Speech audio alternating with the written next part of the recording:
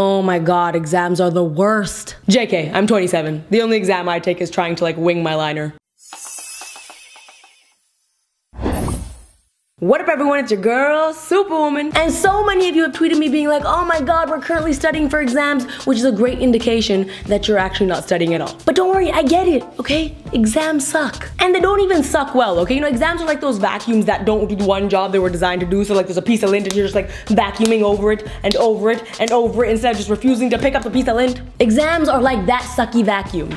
Okay, you know what, I'm sorry, this is off. You know what, yesterday my vacuum broke and now that piece of lint is there and I have no idea how to get rid of that single piece of lint. Anyways, exams, they're annoying. Here's why. First of all, while writing an exam, the room is full of distractions, okay? People sneezing, people coughing, people sniffling. Is this an exam or is this a doctor's appointment? Wait, Lily, don't people have doctor's appointments in examination rooms?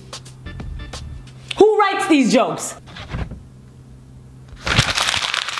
Knew I should have made a challenge video. For me personally though, the most distracting thing during an exam is those people who twirl their pens, okay? And I'm not talking about the basic twirling. I'm talking about twirling 3.0. See this? I'm not talking about this, okay? This is easy, anyone can do this. Also, I just wanted to show you that I could do this and show off. Look at me, look at me, look at this. Look at this, look what I can do. I'm talking about people that can do the backflip 350 mega behind the thumb twirl with their pen. Like, how are you doing that? I'm over here trying to write my exam, okay, but I can't. You know why? Because I am mesmerized by the aerodynamics of your pen. How is anyone focusing? And do not see, Harry Potter is basically sitting up in this physics class. I'm supposed to sit over here and get an A on this test when you got Cirque du Soleil up on your finger?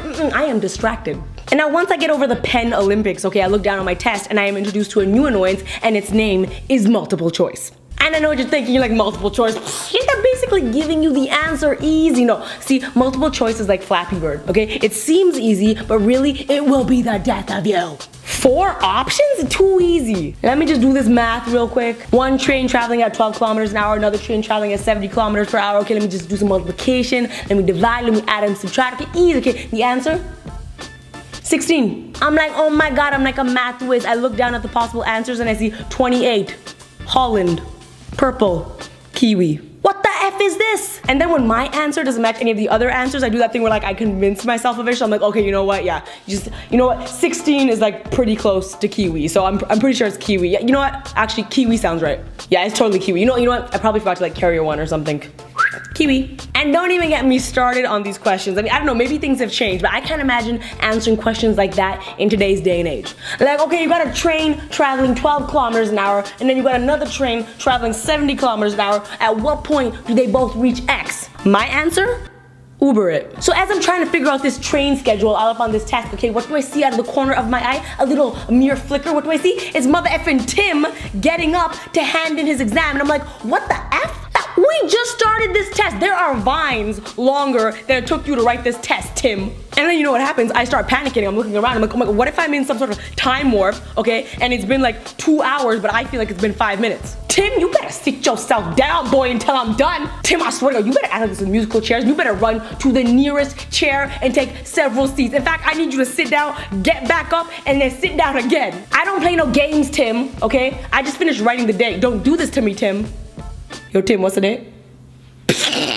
So I continue writing this examination and then I reach the beloved true and false section. Here's the thing, nothing makes a person more psychological and deep than true and false on a test. Question 1, photosynthesis is the process of turning sunlight into sugar. Yeah, okay, true. Question 2, sugar is converted into ATP. Yeah, okay, true. Question 3, plants intake carbon dioxide and release oxygen. Yeah, I think that's true. Wait, 3 trues in a row? That's a bit strange, isn't it? Maybe one is false. Or maybe that's what she wants me to think. Oh yeah, I'm onto your games, okay? Let's make them all true. That'll throw them off. No one would expect everything to be true. Okay, let me double check. Photosynthesis is the process of turning sunlight into sugar. Sugar? Is that right? Wait, what? I've never seen sugar on a plant. You know, I'm pretty sure that plants grow flowers. Isn't it sunlight into flowers? Okay, wait, let me just say it out loud. Photosynthesis is the process of turning sunlight into sugar. Hey, you know what? That sounds true. But wait, does it sound true? Because it's my voice and I'm so trustworthy? Okay, say it to someone else. Photosynthesis is the process of turning sunlight into sugar. Sugar? See, nope, that's false. I knew it was flowers. And then I have to remind myself, like, Lily, you suck at science. You're so much better at math. Just shut up and answer this question. You have like a 40% chance of being right. So then I'm writing this test, right? But here's the thing. I spend half of my time writing the test and the other half trying to deal with the extreme betrayal that my teacher has committed because none of this ish was what she said was gonna be on the test. And I'm sitting there thinking like, when the F, Keska, when did we learn this material? Cause let me just rewind to earlier last week and just flash back to strip. That's so Raven, like, when Miss Kelly said, and I quote, girls and boys, you're gonna wanna focus on trigonometry for next week's test, okay? There's gonna be a lot of trigonometry. So what did I do, Miss Kelly? I was all up on that trigonometry. I was up all night with my bae, hypotenuse. You already know though, sine, cosine, tangent, that's the motto, baby, YOLO. So then this morning I walk into this establishment all confident. You give me a test, I'm all ready. Question one of mine, like, let's do this right now. Question one, it's 2 p.m., where's Tom?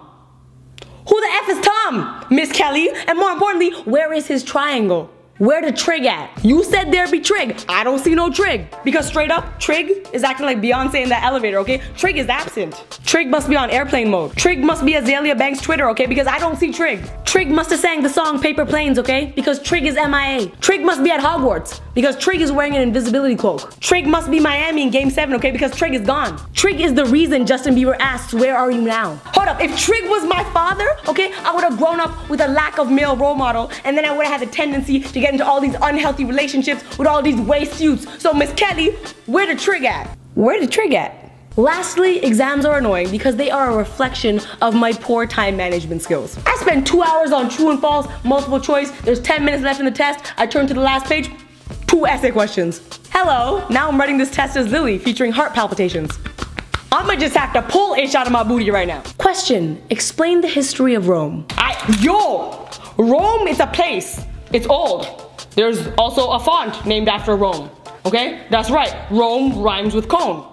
Ice cream goes in cones. Rome may or may not contain ice cream during the summer. Also, in addition to all of this, the mitochondria is the powerhouse of the cell. References include 300, Gladiator, and Roman Reigns. Can we be real for a second, okay? It doesn't matter which subjects you took in school. Everyone that went to school learned 3 things and 3 things only. Number 1, the mitochondria is the powerhouse of the cell. You know exactly what I'm talking about, that little potato with the little barbed wire inside. Number 2, I before E except after C. Number 3, that whole rule about I before E except after C is a lie. Height, beige, foreign, neighbor, protein. Why are you lying? What you think you would just make some ish rhyme and suddenly it's legit? I just think you know how many times I've been embarrassed by this damn rule and lost all my street cred? Yo Lily, how do you spell science? Well, my good friend, it's I before E except after C. Okay, cool, thanks. Oh wait, no, actually it's SCIENC, so.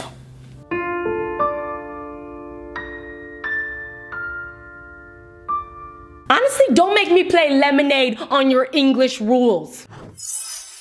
Yo, I hope you enjoyed this video, and if you did, you know what to do, and if you don't know what to do, I'm gonna tell you, give it a big thumbs up. Comment below letting me know, are you dealing with exams? Are you not dealing with exams? Are you an old geezer like me and you're like, exams? What are exams? I used to walk to school with no shoes in the snow. You can check out my last video right over there. It is called Types of Commercials. My second vlog channel is right there, so make sure you subscribe to that. And yo, subscribe to this channel because I make new videos every Monday and Thursday. To all of you who are studying for exams, yo, work hard, hustle hard, make it count. I believe in you. Best of luck. Also, if you haven't heard, I kind of released my own lipstick. I'm just gonna slide that in there. Just slide it.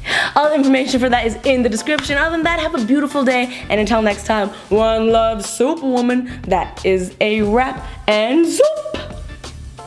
Where the trig at?